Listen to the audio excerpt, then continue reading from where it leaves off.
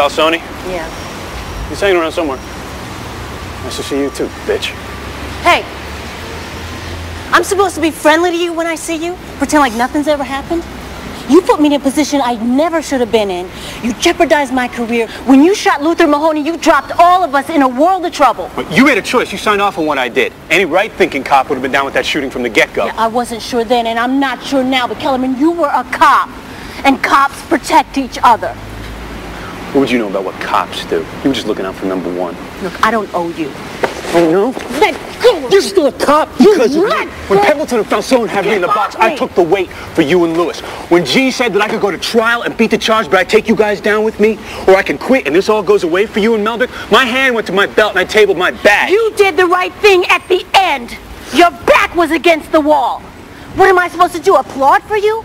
Putting things right that you screwed up in the first place doesn't exactly entitle you to a medal.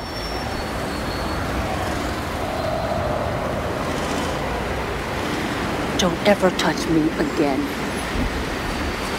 Like I said,